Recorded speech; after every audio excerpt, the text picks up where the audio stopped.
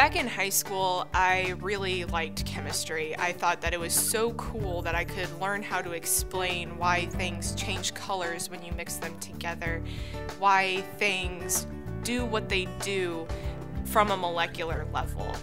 I just thought that was so cool, and I wanted to figure out how to make a career out of learning things like that. So the curiosity about science, the curiosity of how does this work? How do I fix this problem is what drives me.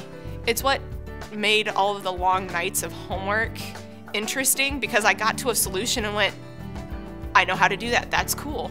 One of the other great things about being in manufacturing is that just because you come in as an associate engineer doesn't mean that's where you end up.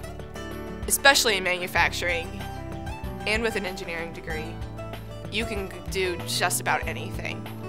Being innovative and creative is important to problem solving, especially when you have a 40-year-old or plus manufacturing plant, because a lot of times the immediate answer has already been done, and it's either not worked as long as you wanted it to, or it hasn't worked at all. So you need to be creative about, okay, what can we do now?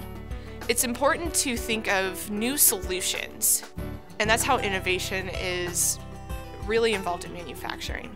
Being creative about how to fix things and how to replace the old things. In the end, being able to say, I installed that and it works, is awesome.